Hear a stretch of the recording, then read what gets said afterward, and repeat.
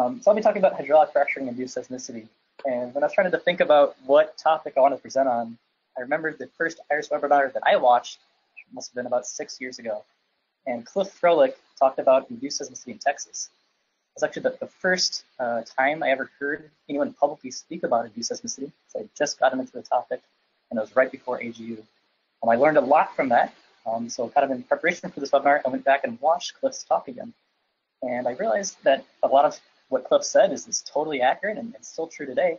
But we've also learned a lot, particularly about hydraulic fracturing. So I thought I'd kind of like base my presentation as an update of what we learned since Cliff's talk. So this is actually a screenshot straight from Cliff's IRIS webinar. I think he did a really good job of describing the general occurrence of these different types of induced seismicity. So I thought I'd kind of show his slide and then kind of edit his slide based off what we know today. So in terms of drilling induced earthquakes, at the time Cliff said it had never happened. And we do have cases now where the drilling process itself has induced earthquakes. And we have cases where the operator will drill directly into a fault and simply the drilling mud is enough to just leak out into a fault and cause some seismicity. And those tend to be very small magnitude events, right? The hazard from those is very small, but it's very important the operator recognize they induced the seismicity and they had that mud loss because it can indicate that they intercepted that fault. In terms of hydraulic fracturing, I would kind of bump that up from very rarely to sometimes. And this is largely the emphasis of this talk, that hydraulic fracturing induced earthquakes is more common than we thought about 5 years ago. When it comes to extraction or injection of fluids, I think Cliff's assessment that this is a sometime occurrence is still accurate today. Our community has certainly learned a lot about these different areas. But Cliff is definitely on the money. So when it comes to Cliff's Cliff Note, which I think is hilarious, I love Cliff's even. I would kind of edit this to say that hydraulic fracturing induced seismicity is a relatively rare occurrence. And by that I mean on a global scale, very few percentages of these wells will actually induce earthquakes. But it really depends on the spatial scale that you're talking about. Right? So this where component is really important. So on a global scale, it's relatively rare, but on a more local scale, it can be a lot more common. For example, in a given county, a majority of the wells that are stimulated may induce earthquakes. A majority of wells inducing earthquakes is not a rare occurrence. Right? So again, it depends on the spatial component of what you're talking about. So when we give these occurrence rates, I think we should be really careful about quantifying. So my apologies to Cliff if I'm throwing him under the bus here. Cliff has been studying induced seismicity pretty much longer than I've been alive. So he's done a lot of great work. I hope I don't offend him by updating this slide. Hopefully you're getting some of my karma. I'll throw myself under the bus. Right? So this is a case sequence in Ohio that occurred a few months after Cliff's talk. So this is up to magnitude 3 in Ohio. And the very first sentence that I wrote in this abstract says that felt seismicity induced by hydraulic fracturing is very rare, with only a handful of reported cases worldwide. Now, at the time, it wasn't just Cliff and I that said that these were a rare process. In fact, the National Research Council got together a panel of experts, and they concluded that hydraulic fracturing does not pose a high risk for inducing felt seismicity as well. So this was the general understanding at the time.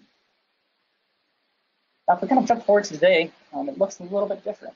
Right? So the largest earthquake induced by hydraulic fracturing that's been published was a magnitude 4.7 in the Sichuan Basin of China that occurred a few years ago. This caused quite a bit of damage. About 23 houses collapsed and 500 buildings were damaged. Now, unfortunately, just about a month ago, in the same basin of China, there was a magnitude 4.9. So this caused 2 deaths, over a dozen injuries, and millions of dollars of damage. So this is work that is still being conducted by the Chinese colleagues. I'll be talking a little bit about this event later on. But their interpretation so far is that this was induced by hydraulic fracturing. So kind of the question is, how do we go from only having a handful of documented cases to now having potentially hydraulic fracturing induced earthquakes that kill people? What has changed in that time? So first, I want to give just a very brief overview of induced seismicity because I know there are some non-seismologists who are watching. So there have been some great talks previously on IRIS webinars, not only from Cliff Froelich, but also Justin Rubinstein and Gail Atkinson about induced seismicity. So I'd really encourage you to check those out if you have not seen those yet. So when it comes to induced earthquakes, when we say that, we're talking about any kind of human activity that alters the stress along a pre-existing fault that then leads to an earthquake. So the focus of this talk will be on hydraulic fracturing, but there are many different types of human activities that can induce earthquakes that include wastewater disposal, reservoir depletion, mining, geothermal, carbon sequestration, dams, and even a few months ago we published a case where the usage of a spillway induced some microseismic events, which caused me to rethink the nature of induced seismicity. So this issue has been known for decades, but the issue became kind of reignited in the past 10 years or so, at least in the central and eastern United States. So if you look at the number of cataloged earthquakes that are magnitude 2.7 and larger, you see that there's about 50 earthquakes per day. But around 2008, this started to change, and now we're kind of at the rate of 2,000 earthquakes per year. This increase in seismicity can be wholly explained by human processes that are inducing these earthquakes. Right? So I think one of the coolest studies was also one of the first studies that have been done in induced seismicity. So this is a case in Rangeley, Colorado.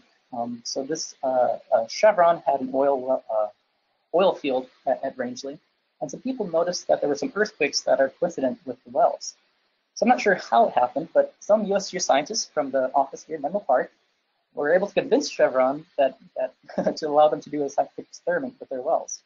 So these scientists went out and they started playing with the injection parameters. Right? So they kind of flip a switch, they would turn on the injection, and they saw that earthquakes would occur. They would then turn off the switch, and the earthquakes would stop. And they did this repeatedly. And they wrote this really good paper about that result. Now, although the science was really good, I still think that this is the closest seismology has ever come to the realm of mad science. Right? This idea of going onto the field and intentionally causing earthquakes is a pretty crazy idea. In this case, the largest magnitude is the low magnitude 3s, right? So nothing too large, but still kind of a crazy idea by today's standards. So recently, some scientists have still done some experiments of injecting fluids into faults, but the very, very tiny volumes, nothing on this kind of scale. So I still think that this is one of the best studies that have been done, and I encourage you to check it out if you're interested.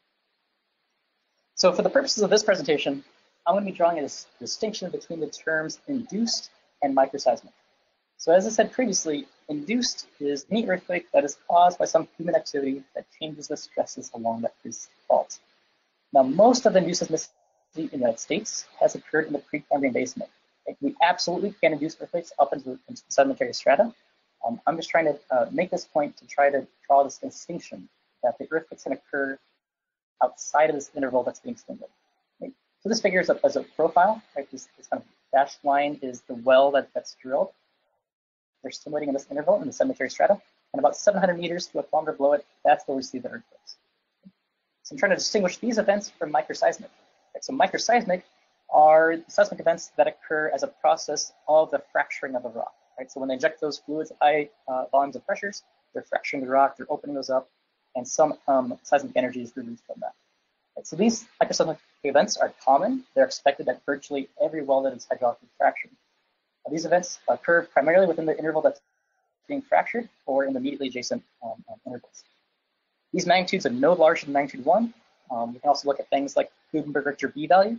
The B values for microseismic tend to be very high, somewhere around B values of 2, whereas induced events are more typical kind of B values of 1. Okay? So the kind of point here is that microseismic events, we know that they occur for virtually every well. For the purpose of this presentation, we're not concerned with these events. We're concerned with induced seismicity. Okay, so for the first of this talk, I'll be talking about these induced events. So if we look at kind of a roadmap of induced cases, this is what we see. So in the late 1900s, there were a couple sequences that were published that may be related to hydraulic fracturing. By today's standards, these are a little bit ambiguous, whether or not it was actually induced by hydraulic fracturing or the process of extraction. But I think it's reasonable to assume that these were likely induced by hydraulic fracturing. In the 2000s, we have some very convincing cases that we're confident about.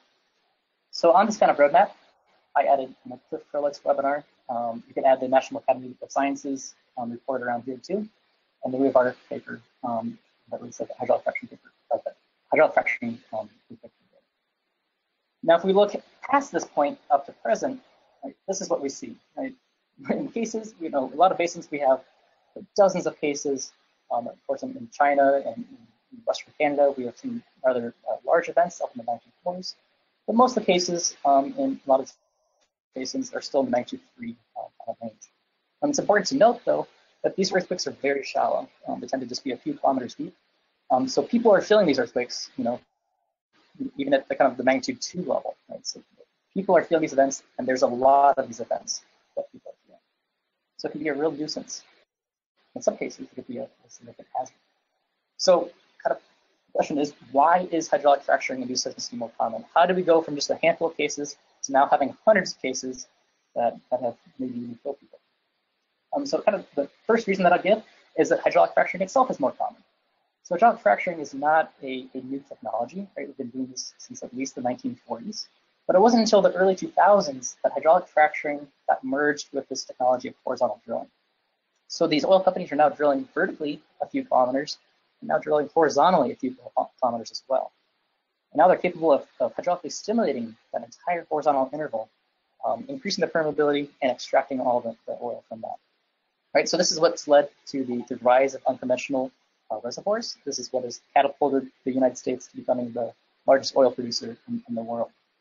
Now, if we look at the number of these horizontal hydraulically stimulated wells, shown in dark blue, we see that there are now more of these wells than all other types of oil wells in the United States from my life. So hydraulic fracturing has become a very common occurrence in recent years. So related to this, with this new technology, it has allowed for new formations to be economical. Right? So with these new formations come differing levels of seismic hazard. And I think a great example of this is up in the Appalachian Basin. So this is sort of the northeastern United States. In Pennsylvania and West Virginia, primary unconventional formation is Marcellus, which is over a kilometer away from the basement. But when you cross the state boundary into Ohio, the primary target interval becomes the Utica Shale, which is a lot closer to the basement. And you can see that relationship here in this figure. Each one of these dots represents a well that was drilled, and the color of that dot represents the proximity to the basement. Okay, so the cooler colors are closer to the basement, while the warmer colors indicate wells that are further away from the basement. It's not able to see, it might be easier to see in a cross-sectional view. Right? So here's A and A prime. This is what that cross-section looks like. So again, we have this shallower Marcellus in green, and this deeper Utica Shale in red. And this gray polygon down here is our basement model. So we noticed fairly early on that the cases of deep injection, either into the basal sediments or directly to the creek in the basement, tended to have a greater likelihood of inducing earthquakes. And we saw the same kind of occurrence with hydraulic fracturing. Along this cross-section, we only saw induced cases associated with the Utica Shale for hydraulic fracturing. So we tried to expand this idea for the entire Appalachian Basin, in addition to the Illinois and the Williston basins. This is kind of a summary figure from that. So along this y-axis is the proximity that a well is to the basement, and along this x-axis is the percentage of wells in that distance bin that induce earthquakes. So wells that are drilled directly into the basement or into the basal sediments had about a 10 to 15% chance of inducing earthquakes, whereas all types of wells that were drilled shallower had a decreased likelihood. I'll say again, you absolutely still can induce earthquakes up into the sedimentary layers, but most of the earthquakes that actually are induced occur down in the basement for these basins. Okay, another reason why we see more hydraulic fracturing-induced seismicity is that we're now better at detecting it. Okay? So in terms of detection, a lot of my work uses template matching. So for this, we'll take the waveform from a cataloged earthquake, and we'll cross-correlate that waveform against years of continuous data, trying to identify similar waveforms, but at a smaller magnitude. Right, so we've gotten really good at this. We can now detect events that are totally buried in noise. The repeating signal detector has a kind of a similar goal, but it doesn't rely on a catalog. The repeating signal detector takes some kind of continuous data set and identifies the repeating events that are buried within that. Now, both of these techniques, pretty much they only depend on signal to noise. And we're very fortunate that at the time that the induced seismicity kind of started taking off in the United States, we had this transportable array moving through the United States. So these are high quality instruments that can be deployed very well with sort of a 70-kilometer station spacing. And these have a very good signal noise. So when we apply these methods to these instruments, we can get some pretty impressive results. So I think a good example of that is shown here in this figure. So this is a case in Ohio where we identified a couple of earthquakes. These were catalog earthquakes, and we noticed that these were in proximity to a well that was being stimulated. But with just this information, it's really hard to convince yourself whether or not it's induced. Right? There's simply so many earthquakes and so many wells, just by chance, right? You would expect some earthquakes to be in proximity to a well that's being stimulated. But when we apply these methods to this transportable array data, we can turn those 2 earthquakes into thousands of earthquakes. All of a sudden, the picture becomes a lot more clear. We can plot the time that they were doing stimulating. They're stimulating the wells by this red line up here. And you can see that there's a good agreement between the stimulations and the earthquakes. And so it's nice and quiet before the stimulation. When we start the stimulation, we get a bunch of earthquakes, and then the stimulation ends, we kind of get this sort of more aftershock decay. We don't always see aftershocks in hydraulic fracturing, but in this case we do. So hope this kind of demonstrates why we can now see it a lot easier and be more convinced.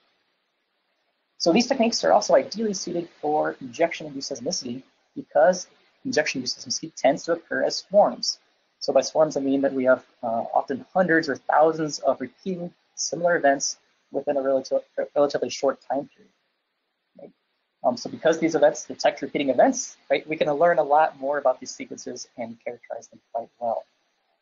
So we're quite fortunate in that regard.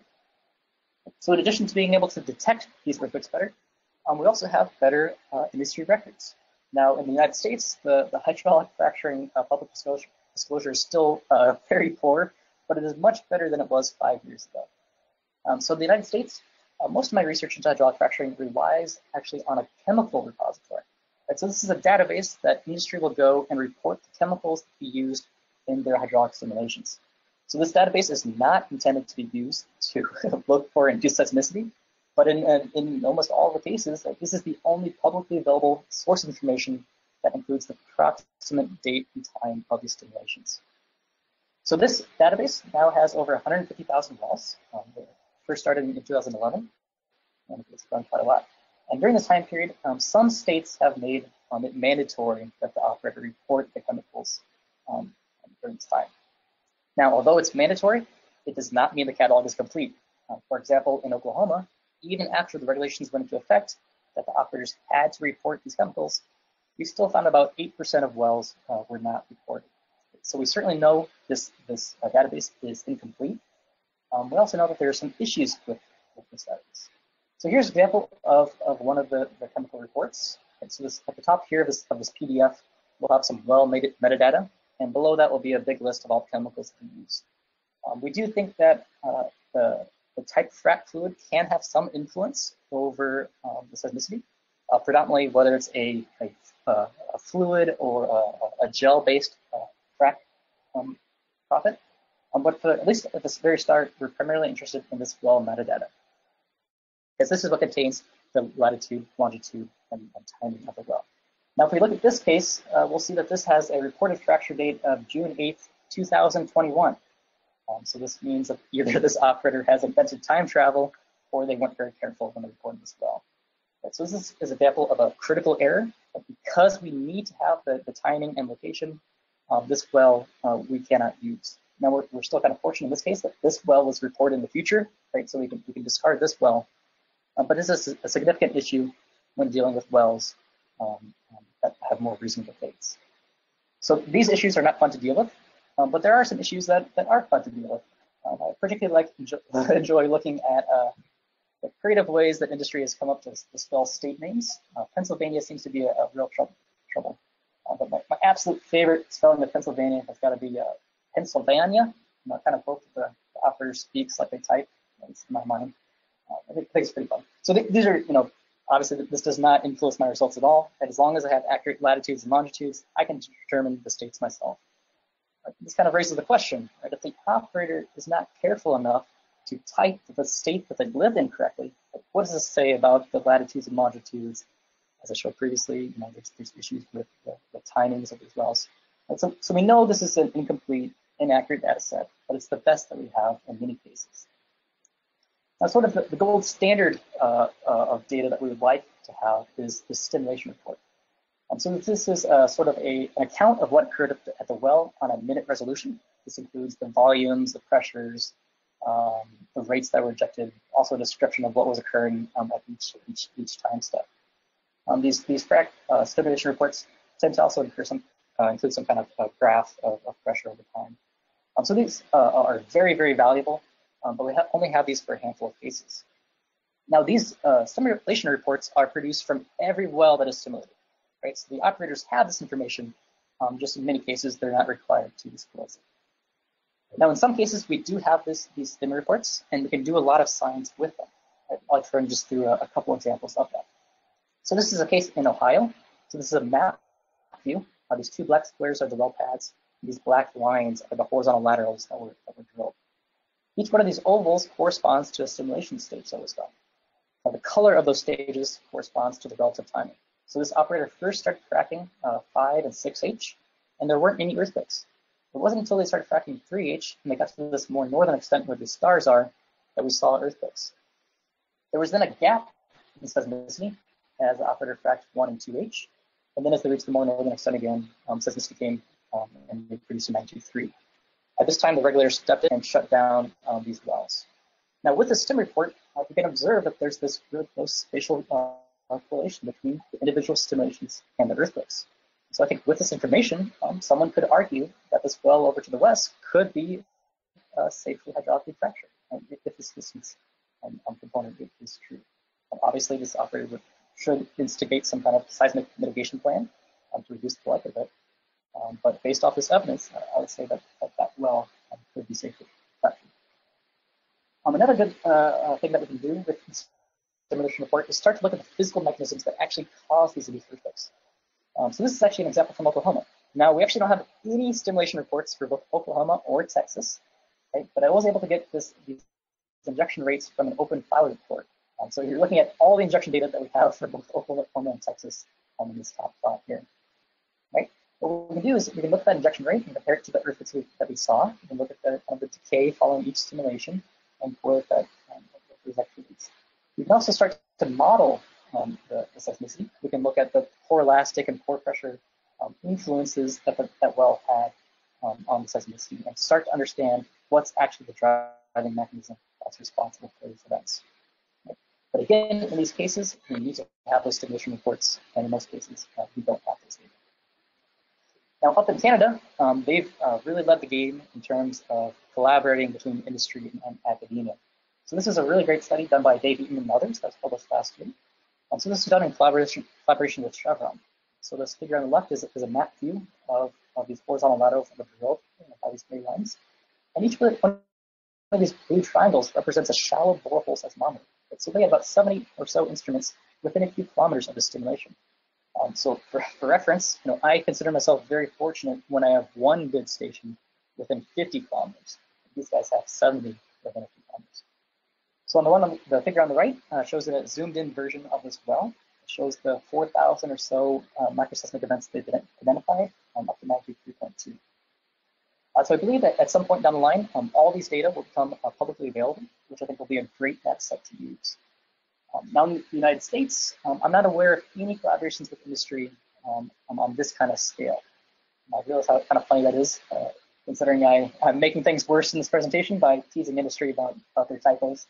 But on a more serious note, I think communication with industry, at least in terms of hydraulic fracturing, has never been as good as it is now. We formed some really good pathways with industry. They're always interested in hearing what we found and what we learned.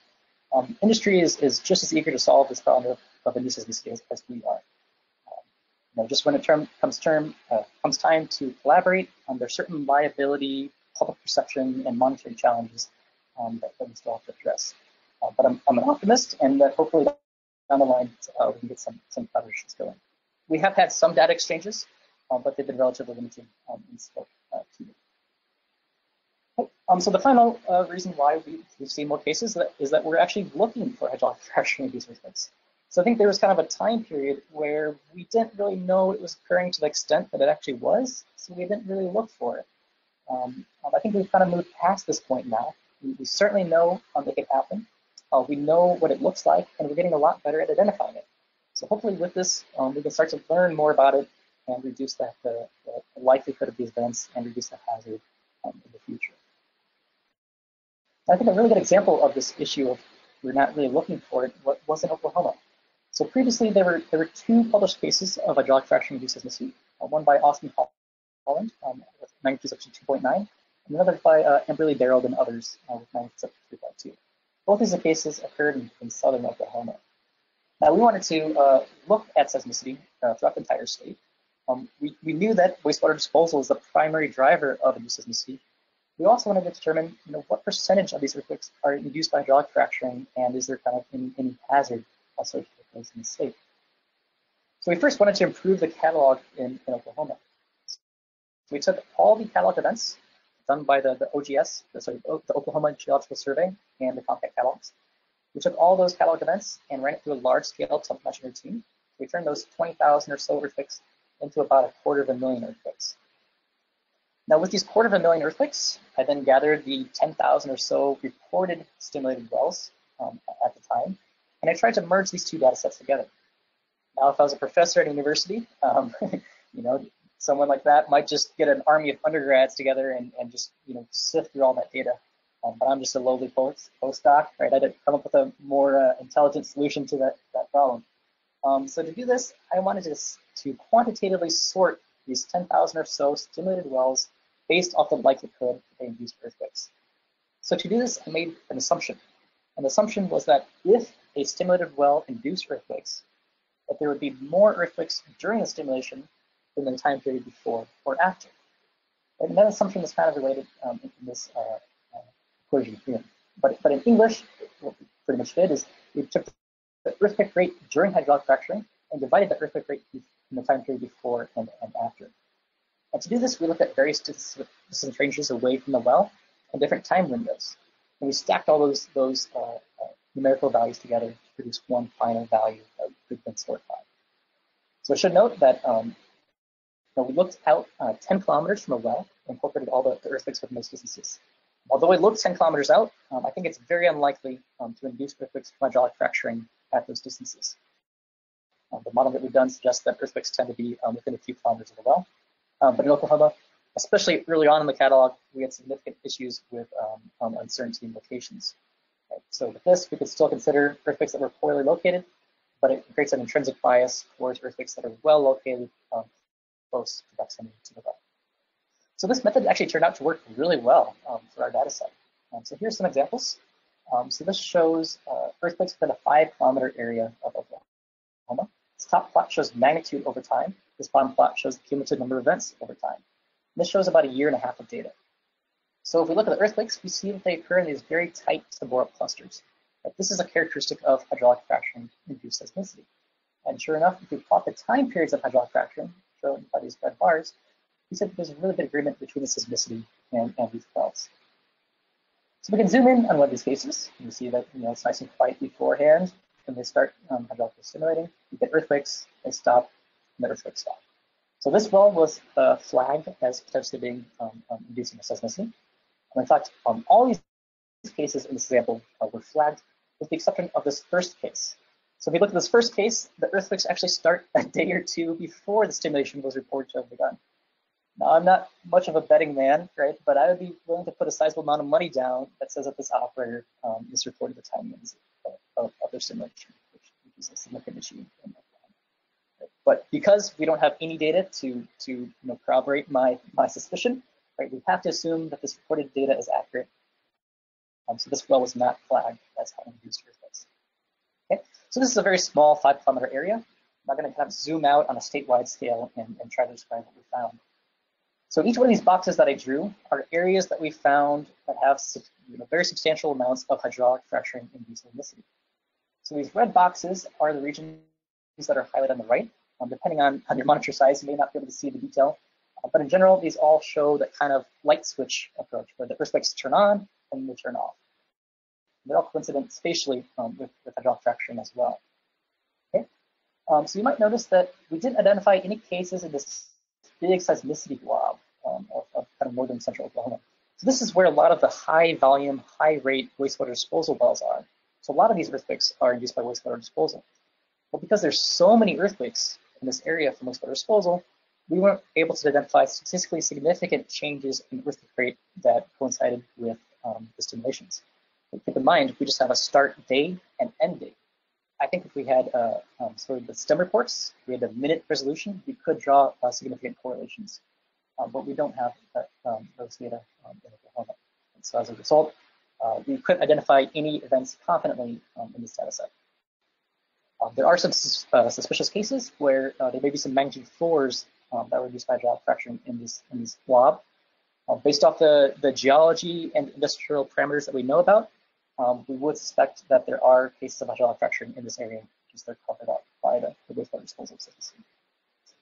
So to try to summarize all these regions, I try to make this figure, right? So each one of these regions is represented by one of these lines, and the lines represent the percentage of earthquakes in that area that we associated with hydraulic fracturing.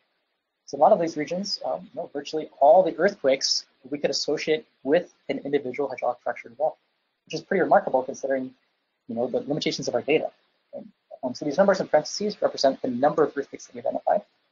So hydraulic fracturing induced seismicity in Oklahoma is not a negligible thing. So in summary, of the cases that we're very confident about, we identified over 270 cases of hydraulic fracturing induced seismicity. Of these cases, of the ones that we're confident about, the largest magnitude was a 3.5 in these figures. Since these figures were made, we've now identified larger magnitude events up to about 3.7%. So relatively recently, the Oklahoma Corporation Commission implemented some regulations that target the scoop and stack. So scoop and stack is this polygon drawn here. So for those that don't know, SCOOP stands for the South Central Oklahoma Oil Province, while stack stands for the Sooner Trend Oil Field, the Anadarko Basin, and the Canadian and Kingfisher counties. And I thought the USGS had some bad acronyms, but industry has its feet in this case. But the scoop and stack is shown here. So these regulations that are imposed only target the scoop and stack. Right? So these cases of hydraulic fracturing induced seismicity outside this region, presumably if there are other cases in the future, they would not be under these regulations. So the regulations imposed by the Corporation Commission are as follows. If there's an earthquake within 5 kilometers that's below magnitude 2, the operator is not required to take any steps. If there's an earthquake that's greater than magnitude 2, they have to implement a predetermined mitigation plan. If an earthquake is larger than magnitude 3, the operator has to pause the operations for a few hours. And if there's a magnitude larger than 3.5, the operator has to suspend their operations and wait for approval to resume operations. So this is kind of referred to as a stoplight regulation, and that if it's less than magnitude 2, it's green light and continue as normal. Although that's what the regulation says, that the industry should still be considering every earthquake that is induced as a data point. At least to me, there's a huge difference between a magnitude 1.9 that's induced and not inducing anything. Right? As I showed in that previous example, if you start identifying those earthquakes early, you start to map where those faults are and which stimulations can induce the earthquakes, you can take steps to reduce the likelihood of inducing large magnitude earthquakes, and hopefully the operator will never have to run into those yellow or red lights. Okay, now I'd like to kind of jump overseas to China and talk about that recent 4.9 that occurred. So this is work that is done by Wenlong Meng. She was a visiting scholar here at the USGS last year. She has returned to her job at the China Earthquake Network Center just in time for this earthquake. So the Chinese government has put restrictions on what can be publicly presented, but I did get a thumbs up to show this overview figure that Wenlong made. So the Sichuan Basin is in the central part of China. It's been undergoing some very substantial developments of unconventionals. If you look in this area, there have been no reports of magnitude 5, even in historical time, going back to 500 AD. So there haven't been earthquakes of this magnitude in that area. If you look at the magnitude 3s and larger in this area, you see that it kind of started taking off in 2015, but especially in the past year or so, the seismicity rate has dramatically increased. If we look at all earthquakes greater than magnitude 0, again, the catalog is not complete for this entire time frame. This is just all earthquakes in the catalog. Most of the earthquakes have been identified in the past few years. So in total, they've identified over 10,000 earthquakes in this particular area. Now, at the time of this 4.9, there were 10 well pads that were either in the process of being drilled or were actively being hydraulically stimulated. So the stimulation depth was about 3.5 kilometers, which is about a kilometer deeper than that stimulation that caused the 4.7 a couple of years ago. As a result of these earthquakes, left 2 dead, 13 wounded, over 20,000 homes were damaged, and 1,600 people are now living in tents in temporary housing. So the day after the 4.9, the operator was still fracking away. The local government then had to step in and cease the operations at these wells. So a big question in my mind is, why has China had these largest induced cases? In terms of the geology, there's really nothing that jumps out that makes this basin unique from the other cases in Canada or the United States, at least at a cursory glance. I do think that there could be differences on the operator level. Right? For example, that after the operator caused the 4.9, right, they were still chugging away. Right? They they didn't really seem to be influenced by that seismicity. I think this is really highlighted in a New York Times article that was written about this earthquake. So this reporter contacted the oil companies that were active in this area, and of course, many of them didn't want to comment.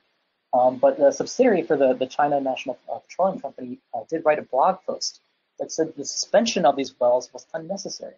So the big point is, they said that compared to the economic loss of this development, the seismicity caused by this drilling was the lesser of two evils. At least from an American perspective, this is quite the thing to say, considering 2 people had died and millions of dollars of damage had occurred. So this is pure speculation, but I'm guessing that this operator did not have a seismicity mitigation plan in effect. Did not seem to be that concerned about seismicity. So I think that is, at least in my opinion, the more significant factor that controls these magnitudes in China. So I've been talking a lot about hydraulic fracturing induced earthquakes in terms of hydrocarbons, but we also hydraulically fracture a wide variety of different types of wells. Pretty much anytime we want to increase the permeability in the subsurface, we turn to hydraulic fracturing. So a big kind of up-and-coming technology source for energy is called enhanced geothermal systems. So the idea with this is that we can drill a well almost anywhere, hydraulically stimulate the interval, and then we can start pumping in water, and then we extract the hot water. Right? So if this technology takes off, we can essentially drill geothermal wells almost anywhere. Now, most of these wells are targeting the deep sedimentary layers or even the basement itself, where it's nice and warm. And yes, I did say previously that we should be avoiding the basement if we wanted to mitigate the hazard.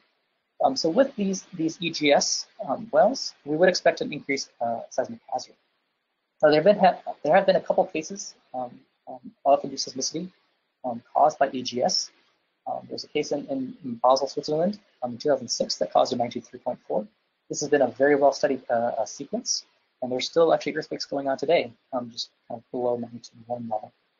More recently, there was a magnitude 5.5 that was induced in Pohang, South Korea. This was the most damaging earthquake that's occurred in centuries in South Korea. There were a couple of science articles that were written about it last year, and actually just last week, expert team that was put together by the Korean government concluded that this was in fact induced by this EGS well. Now, not all cases of EGS have been so-called failures. Right? We have done it successfully, both in France and the United States in the past, just on a relatively small scale. There has been a pretty promising case of EGS in Finland. They implemented a real-time traffic light system where they've changed the injection rates and volumes in response to the seismicity identified in real time. And as a result of that traffic light system, they were able to keep the seismicity below the red light of magnitude 2. Right? So they successfully simulated the well. They should be producing energy from that in the future. Now, in the United States, there's been a big initiative from the Department of Energy called the FORGE initiative. So here's another acronym. FORGE stands for the Frontier Observatory for Research in Geothermal Energy. So they've selected a site in Utah where they'll be doing this EGS system. In terms of the risk, this is a pretty low risk area because it's very sparsely populated, and the DOE is being very careful about induced seismicity. So this should be a really great data set going forward when we start simulating. So if you don't think I've speculated enough in this this presentation, this slide is for you.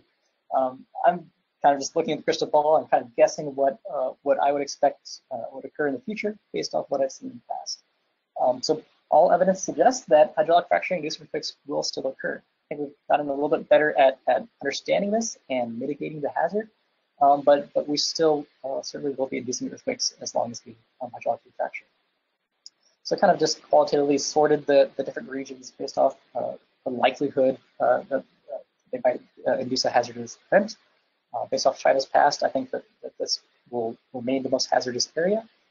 Canada, they've had a history of those mid-1904s, including a 4.5 as recent as past November. Right? So they still have some other potential events. In the United States, I didn't talk about it at all in this presentation, but there's the Permian Basin in Texas. I kind of call this a baby Oklahoma. It's quite not at that extent yet, but there is quite a bit of induced seismicity that is starting to take off with development of the oil field there. So we're hoping to get a really jump on this, and hopefully we can mitigate some of the seismicity before it reaches Oklahoma levels. In Oklahoma, again, I talked about those regulations in the scoop and stack, which will hopefully keep some of these magnitudes quite low. But I do know that the industry is planning to extensively develop these areas. Because we see these areas of Oklahoma that have quite a bit of hydraulic fracturing induced earthquakes, we probably will see some more cases in the scoop and stack. Just for reference, right, a majority of some of those stimulated wells in those counties induce earthquakes. So when you're drilling a well next to those cases, I think the likelihood is quite high that those would also induce earthquakes. The Appalachian Basin, I talked about that just very briefly at the beginning. The magnitudes have been quite small, but we do have ongoing seismicity there from hydraulic fracturing. In terms of actually understanding the mechanisms responsible for induced seismicity, I think Canada will likely be leading this effort due to those collaborations that they've built between the regulators, academia, and industry.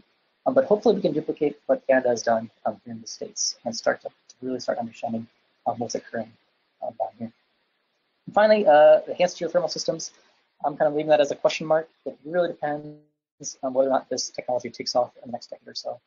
But it does have some potential for inducing some earthquakes. So that'll need to be a careful study. So in conclusion, so wastewater disposal is certainly the primary contributor to the induced seismicity hazard in the central and eastern United States. But hopefully I've shown that hydraulic fracturing induced seismicity is now more prominent both in the United States and around the world over the past 5 years. So depending on where you are in the world, whether it's Canada or China, hydraulic fracturing could be the primary cause for the induced seismicity hazard. So while the chances that a hydraulically fractured well on a kind of global scale is relatively low, or even on a basin scale, maybe only a few % of wells might induce earthquakes, on the kind of county scale, the occurrence can be much higher, with more than 50% of wells being stimulated inducing earthquakes. So I think that I don't think we really expected that about 5 years ago. So to date, the largest earthquake that we suspect to be induced by hydraulic fracture was a magnitude 4.9. We're quite fortunate in the United States. At least we have not confidently identified any cases of magnitude 4 seismicity induced by hydraulic fracturing. In the past, we can't exclude that possibility. Again, there's that big seismicity cloud in Oklahoma that kind of obscures things. And we also can't outrule the possibility of inducing magnitude 4 in the future. But hopefully with these regulations and increased understanding, we can really reduce that mitigation. So in this presentation, I hope you all learned something. Hope you found this topic as interesting as I do. If you have any complaints, you can either email them to Justin Rubenstein. His email is jrubenstein. I'm kidding, Justin. But with that, I'm happy to answer any questions or take any complaints. Thanks a lot. That was awesome. Thank you so much, Rob. Your research is totally fascinating. And reflecting that, we have a whole series of really good questions. So the first question is from Rashid, and they would like to know, what is B value? So yeah, B value is a relationship between the magnitudes that occur, right? So if the B value is very high, you tend to have more smaller magnitude events than larger magnitude events, right? So this is a very common law in seismology that was identified by Gutenberg and Richter, where they looked at seismicity throughout the entire world, and they pretty much found that, for example, let's say there's a magnitude 7. there's a magnitude 7, that would mean that there would be 10 magnitude 6s. If there are 10 magnitude 6s, it would be 100 magnitude 5s, right? So it follows this logarithmic pattern. In my opinion, it's the most beautiful scientific relationship that we found. It works really well in these global type scales. When it comes to individual sequences, we can use that relationship to kind of describe the distribution of magnitudes in those cases. So when it comes to the stimulations, the microseismicity, those microseismic events are limited by the size of the fractures, right? Those fractures are relatively small, so they can't produce seismicity that's greater than magnitude 1. Right? As a result, they kind of have a greater propensity to produce these very small magnitude events. In those cases, we would say that the B value is high, around 2. But the global relationship is that they have this B value of 1. Good answer. Thank you. Okay, the next question is from Christine, and they would like to know, how are you able to differentiate between HF-induced earthquakes versus wastewater-induced earthquakes, especially when they're near each other? Yeah, so that's a great question. So like in Ohio, it's actually really easy to distinguish the two because hydraulic fracturing tends to be far away from wastewater disposal. Like even in Oklahoma, it's a real challenge, right? Because hydraulic fracturing tends to be very short-lived, right? It's one of the characteristics that we can identify, right? So wastewater disposal tends to produce this more long-lived induced sequences. Right? You can kind of think of it as think about the time histories of injection. For hydraulic fracturing, they're only stimulating for a few days or a few weeks. But for wastewater disposal, they're injecting often for months or years. Right? So you get more long-lived wastewater disposal induced seismicity. But hydraulic fracturing tends to be relatively short-lived on kind of the time scale of weeks. So that's really the primary characteristic that we look for, that kind of spatial temporal correlation with individual frac stages. It definitely helps in Oklahoma. When we have a lot of cases that are close by, it kind of increases the likelihood that they're induced. Right? The chances that each one of these kind of light switches correlates with a well, chances that all of these correlate is relatively low. Right? An individual sequence, maybe it's arguable, but because we all these sequences in that area that all induce hydraulic fracturing, that's really the large factor that we're looking for. That makes sense. All right, the next question is from Siddharth, and they would like to know, how soon do the well operators have to report stimulation? Is it before it occurs, or how soon after it occurs? So in terms of this chemical repository, the regulation varies depending on the state. So again, some states don't require that information is ever disclosed. In some states, I think it's on the order of a few months. But there are cases where we've seen wells added, multiple years later. So it really depends, but it should be within a few months following stimulation that the operator should contribute those chemical reports. Right. So hopefully a few months. Few months, hopefully, yes. Okay. The next question, is there a type of earthquake, strike slip, etc., that occurs more often from induced seismicity? That's a great question, right? So in Oklahoma, it's predominantly strike slip induced earthquakes. And so I mentioned before, these earthquakes tend to occur in the basement. So it's really hard to identify these faults prior to causing seismicity, right? So these are strike slip faults with very little vertical offset.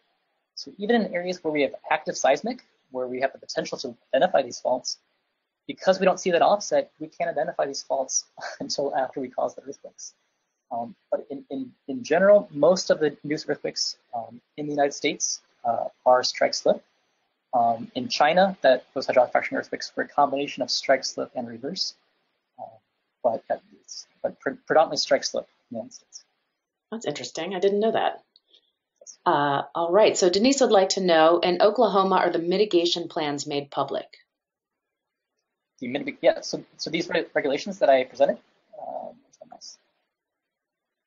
these regulations are public. Right? They announced this. They did some media describing what is going on. These efforts are public.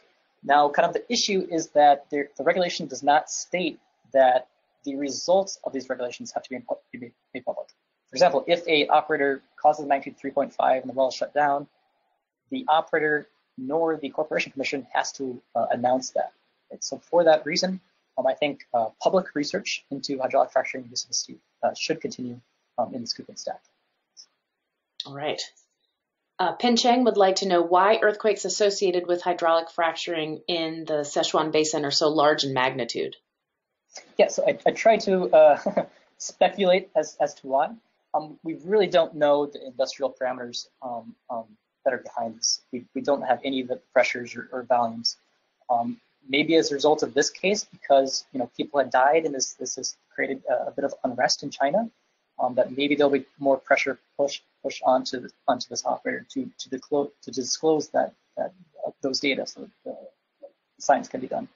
But in general, we really don't know. I've looked at the geology of this area, and obviously it's susceptible to it based off all the parameters that we know. But there's nothing that really jumps out that says this area should have these large magnitude events beyond that potential for the operator. Right? But again, that is just speculation on my part. We really just don't know at this point. All right. Thank you. So both William and Nadine would like to congratulate you on a great talk, and thank you for that. So I'll pass that along. Thank you. And William has a question. He says, I believe there's been intense HF activity in Russia. I don't know how to say this. Basenhov Formation, Western Siberian Basin. Any literature from induced events? Ooh, I am not familiar with what is occurring in Russia. I can definitely take a look at that, but I am not aware of any cases in my mind. But yeah, that's a good note. I'll write it down to look into. All right, a new project to start. Yes, I don't have enough work to do, for sure. All right, the next question, does the increased hazard arrow indicate China has the most hazard and the US the lowest hazard? I think in the United States, that's really tough to say. Certainly in the United States, there are states that have implemented regulations. For example, Ohio has some relatively strict regulations, so the red light is lower than magnitude 3.5. In the UK, the red light is magnitude 0.5, right? So extremely low. That's pretty much the reason why they're not stimulating many wells in the UK. I think I forgot the question, but in the United States, yeah, we don't really know why we don't have magnitude 4s. We certainly have the potential to induce magnitude 4s. All the parameters are there, but it could be that the operators are a little more cautious and they're actually monitoring for these events, and that they're implementing mitigation plans. They're skipping stimulation stages when they think they induced earthquakes. They're reducing volumes and pressures. They may switch from a water-based frac proppant to a gel-based proppant. There's a lot of that we don't know based on the operational parameters. But based purely on the geology, we don't know. All right. Jonathan would like to know what your thoughts are on the 5 low-magnitude earthquakes that recently occurred in North Florida. Yes, so the USGS is taking a look at that. I believe that some people have been sent out to deploy some instruments in that area. There were some concerns from the state of Florida that these might be induced. It has a potential, right? There was a study that was done, was it the 90s, that suspected that there could have been some earthquakes associated with extraction of fluids in that area. We do not know that there are some disposal wells in that area, but in terms of characterizing whether these are induced or natural, I don't think we've reached that conclusion yet, but we are definitely looking at that. Be interesting to see what comes out of those studies. Definitely. Farah would like to know, what is the accuracy of depth distribution of events you considered in your analysis? Sure, yeah. So I talked about quite a bit of different things throughout the United States. The depths do vary. Yeah, so in Oklahoma, especially early on in the catalog, the depth constraints are not very good. The error is on the order of a few kilometers. But later on, we're certainly confident that the majority of these events are in the basement. So we have done some relocated catalogs of these events, and they're kind of in that upper Precambrian basement, kind of within a kilometer or so of that basement level. But yeah, and we're confident enough to say that these are in the basement, but there certainly is some uncertainty with that. Yeah, makes sense. Luis would like to know, in terms of regulation, why use local magnitude instead of moment magnitude? That's a tough question. Big point is that there are many different ways to calculate magnitudes. It's pretty difficult to estimate moment magnitudes on the fly, whereas local magnitudes, you can calculate those relatively quickly. So this has been kind of a criticism, especially up in Canada, of, depending on how you calculate those magnitudes, right, the things vary. So that is purely a regulation standpoint. We could calculate moment magnitudes, just that is more difficult to do. But I'm not really aware of any reason beyond that difficulty that we're not doing that. Okay. The next question, where does the September 3rd, 2016 magnitude 5.8 earthquake in Oklahoma fall within the big picture? Are there any mitigation measures in place since this event? Yes, so that 5.8 occurred in Pawnee. That's kind of like northeastern part of the seismicity cluster. So that was caused by wastewater disposal, not hydraulic fracturing. But as a response from that, the Oklahoma Corporation Commission implemented a moratorium. So within this area, they shut down those injection wells. That most of that injection has moved elsewhere, right? But they have reduced the volumes in that area around that Pawnee magnitude 5.8 earthquake. Since then, seismicity has been relatively low. So I think that mitigation has been a success in that area. But the issue is that this volume is still being injected elsewhere, right? So it's not being injected right near that fault, but it is probably causing earthquakes elsewhere in the state. Right. All right. So many magnitude less than 1 HF-induced earthquakes were identified. Can simple hydrofracts cause a characteristic earthquake template? Yeah, so microseismic, it does produce a seismic signal that can be observed. For the cases that we identified, right, these were catalog cases that were larger than magnitude 3, right? So when we identify those smaller magnitude events, we're looking for waveforms that are very similar to that catalog event, very similar to that catalog waveform, right? So the events that we identified are in very close spatial proximity to that original catalog event. So because this catalog is predominantly basement-based seismicity, we're identifying more seismicity that's occurring in the basement. So in a lot of the cases, it is kind of at the magnitude 1 level, but these have that distance separation between the interval that's being stimulated and where the earthquakes are actually occurring. We've also looked at those, as I mentioned before, those B values. Those are all typical B value 1. So we're quite confident that we're not identifying microseismicity, but we're identifying hydraulic fracturing. All right, thank you. The next question, do you think the reason of hydraulic fracturing induced seismicity in the basement is mostly mechanical due to stress transfer along a through-going fault, or is it due to fluid transport and pressure diffusion along the fault? Yep, so we have done some modeling into this, looking at both the pore fluid pressure diffusion as well as the pore elastic effects. And we actually think pore elastic effects are likely the dominant cause for most of these induced earthquakes.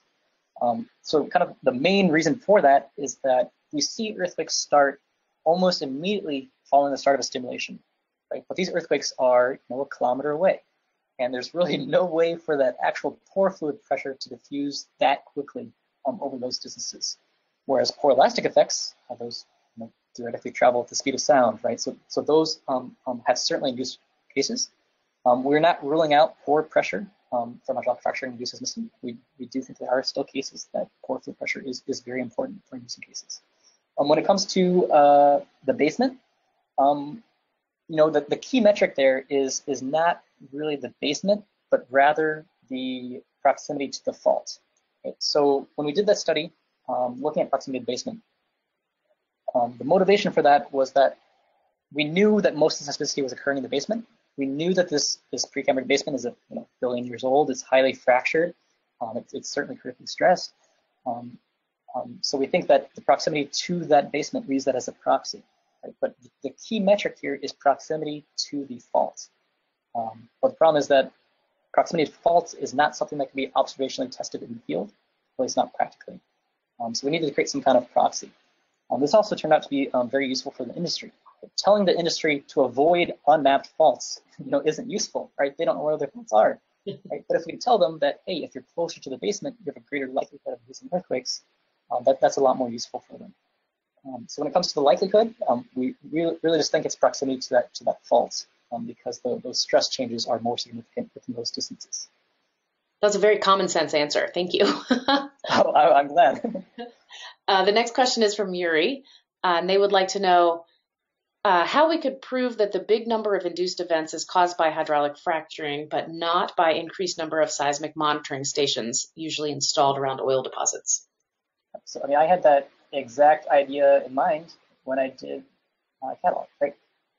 So for this entire catalog, I used the same 3 stations. Okay? So these 3 stations were regional. Okay? Some of them were actually 200 kilometers away from the seismicity. Right? We were still able to identify earthquakes at the magnitude 1 level. Right? So that really shows the power of this technique. So this is like kind of the baseline of the catalog, right? I think you could do a lot better if you use closer stations. Right? But we wanted to be consistent. We wanted to use the same number of stations throughout this entire time series, so we didn't bias the results. But again, let me jump back to that slide at the beginning.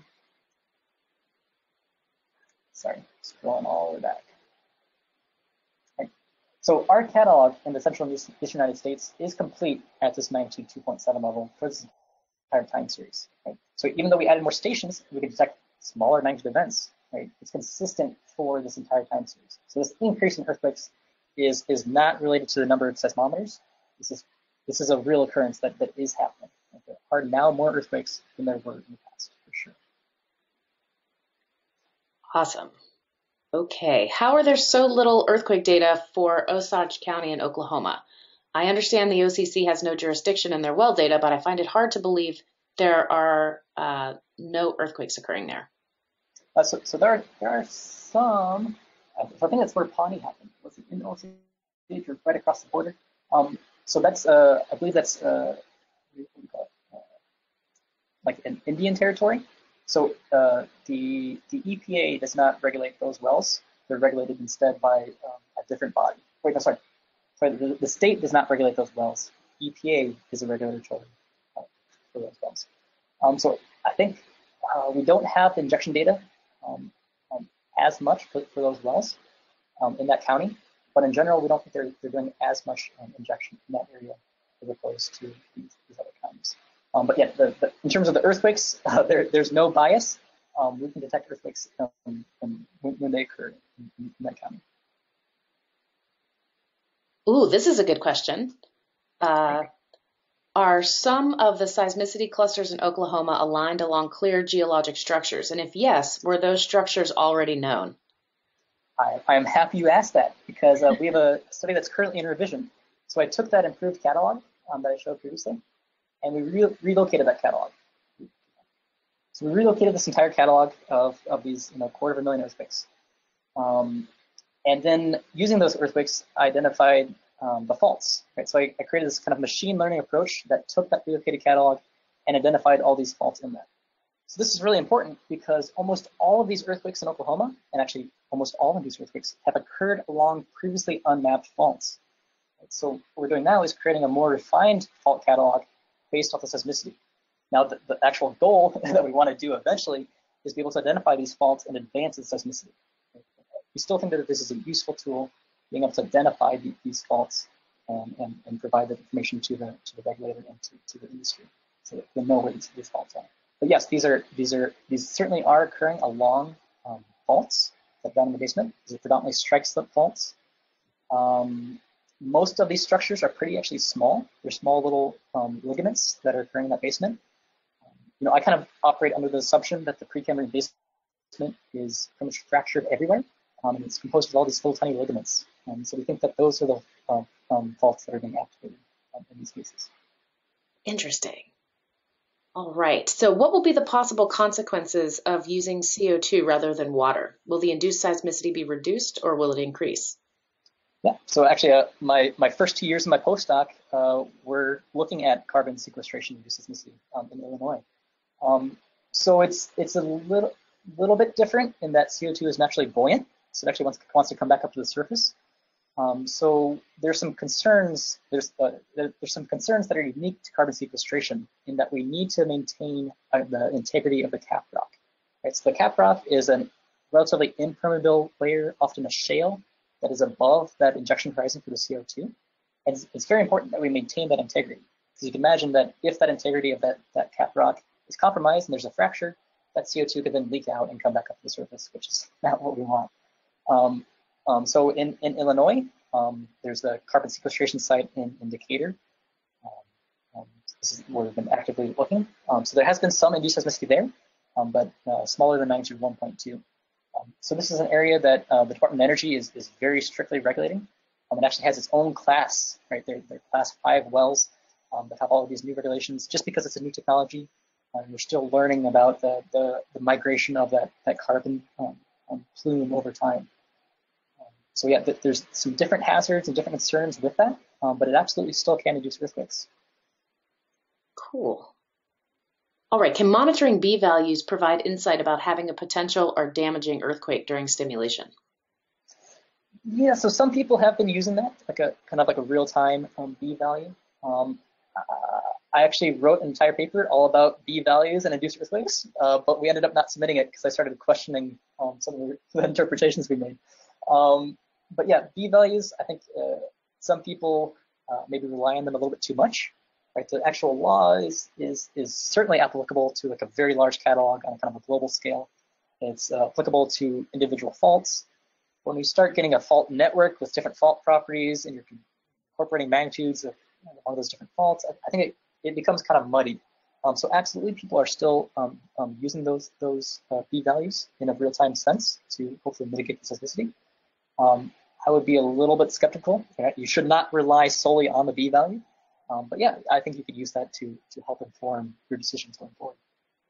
The devil's always in the details. Of course. All right, this is our last question. So beyond the magnitude, how to evaluate the expected shaking potential of earthquakes induced by hydraulic fracturing treatments?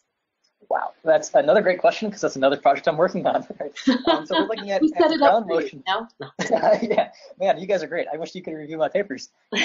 So we're currently looking at that down in the Permian Basin.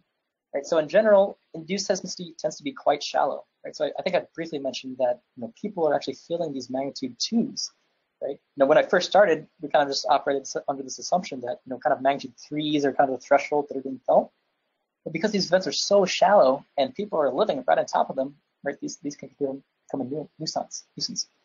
So the ground motions, Gail Atkinson has done some really great work looking at that. So she did an IRIS webinar solely on that topic that I encourage you to look at. She's definitely the expert on that subject. We are looking at that stuff in the Permian Basin for sure.